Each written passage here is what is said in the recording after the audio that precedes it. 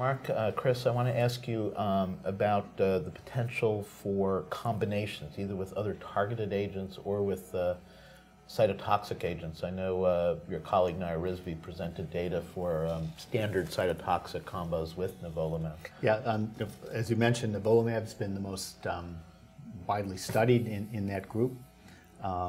And it's been given with all kinds of standard Basically IV chemotherapies. They called it the octopus trial, but I don't think there's an octopus with 18 arms. 16 arms, right. Yeah. Double octopus. It's like a double octopus, triple. And it's been given with EGFR TKIs as well. But as usual, if you add low-dose aspirin to tamoxifen, you're going to have more side effects. So you add any kind of combo, you're going to get more side effects. And I think that's what we saw in these trials. I think there isn't a good reason to have to give cytotoxic chemotherapy with these drugs. And because you're going to have more toxicity putting them together, probably a better strategy is going to be doing one and then the other. I think that's where people are going. BMS is actually initiating a trial comparing upfront in the PD-L1 positive cohort versus standard chemo. A lot of the developers have done that, and they've just given it up front. When you add it with another agent going after immune checkpoints like ipilimumab or tremelimumab, again, you add those side effects together. And it's uncertain right now whether that's going to be an advantage as well. In melanoma, that generated response rates of 30–40% range. I mean, that was unprecedented. It did. Whether that shows out and proves out in lung, that's to be determined. Also, you're adding in all the ipilimumab side effects to the nivolumab side effects, and that can be substantial. This requires a brave new world of side effects. Very robust patients. My point, particularly when you realize that in general practice, the average lung cancer patient is 71 years old, has a lot of comorbidities. It could potentially be quite toxic therapy in many of the patients. And like you say, it may be great for the robust younger patient, but not necessarily applicable to all lung cancer patients. I didn't know how to spell infliximab. Let's be honest. I know how to spell it now. Mark Szynski, can you comment a bit on the future prospects, assuming one or more of these compounds gets approved, and that's pretty much the presumed, future prospects of exporting this to earlier stage, to either the adjuvant or locally advanced setting? Right. I mean, I think as enthusiastic as we all are about the immunotherapies that are being studied, I think we have to put it in perspective. We're drawing conclusions and enthusiasm from phase 1 trials, for the most part, done at selected centers. These are highly selected. Ben mentioned heavily pretreated patients. Well, if you're heavily pretreated and you can get to a comprehensive cancer center with a PS 0 to 1, you're probably a different patient than many you see in practice. Having said that, we do have ongoing trials comparing to our standard therapies in this disease. So that answer we will get to in a year or two when we see results from these trials. If those show a place for immunotherapy, then I think the logical thing, and we're going to learn a lot about the biomarker sorts of things, is we've had a huge lull in stage 3 disease with chemoradiotherapy. We've not seen any progress in the last 10 to 15 years. Exactly. And so that is an opportunity, I think, if you show benefit and you can identify a population.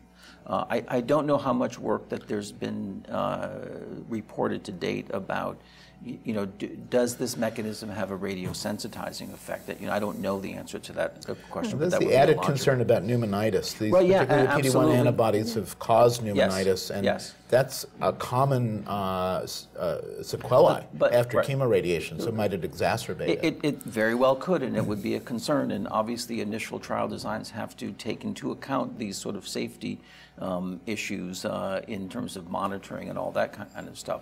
And I would argue the same thing is true in the adjuvant setting. Again, I mean, all of us feel good about cisplatin-based therapy, but let's face it, the hazard ratio in the LACE meta-analysis is, 0.87 or so? It's not a huge benefit. The absolute benefit we give patients is relatively There already is a proposal being developed in ECOG now to use nivolumab. And it's actually a perfect setup because you have tissue, you have a big piece of tissue, so you can make a really good estimation. If that's the endpoint that's going to be chosen, so hopefully that can move forward. Similar proposal in RTOG, the new energy group, to look at it in locally advanced after an etoposide platinum radiation regimen, you'd be pleased, Mark, because avoiding the steroids that theoretically might nullify the activity, although that's never really been proven. Except when you get the colitis. Well, so since you bring it up, Mark, please talk about some of the toxicities and the extra level of vigilance that we need. Well, I think one thing that anybody who's given these drugs is impressed with is they do perturb your immune system. There's no question about it. And they do so in profound ways. And just like with ipilimumab, it's a whole new spectrum of side effects. I think with the nivolumab, the big one is probably rash. And again, it's forced us to go back to dermatology school to talk about management for that. The nice thing about these side effects, though, because they're all immune-mediated, we have ways of attacking them. Steroids tend to get rid of them quickly. Steroids almost always work. And also more aggressive therapies, like I mentioned infliximab, it's commonly used with the colitis that one sees with ipilimumab. So I think we have good ways of going after this. If patients get grade 3 or 4 toxicity, can you re-challenge them, or is that a big issue? I think people are uncomfortable doing that right now. They generally would treat them and probably not retreat them, though there is some controversy. I think our melanoma colleagues will answer that question for us because they have, and I think as someone mentioned already, the results in melanoma, particularly giving IPI and Nivo together, have been very impressive. And they've kind of pushed the envelope there quite a bit. But some of these side effects are really profound, and you have to be careful. And yet some patients really do not have side effects. So it's really a very interesting range of variation. It's a lot like bevacizumab. A huge number of people get it. I like to call it chemo without consequences.